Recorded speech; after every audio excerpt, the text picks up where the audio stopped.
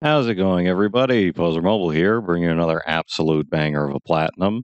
Today, we've got another one from Webnetic called Tower. Shout out to them for getting me a code for the game.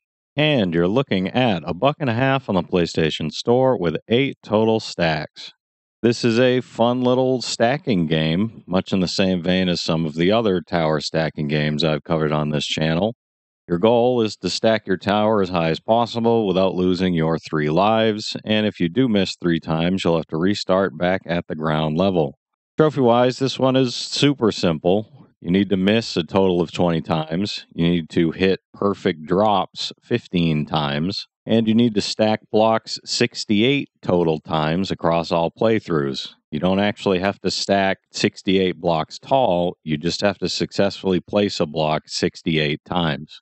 The same goes with the perfect drops. You don't need to have 15 consecutive perfect drops. That would be insane. Just 15 total across all playthroughs. Personally, I just got all my misses trophies out of the way at the start, then started stacking.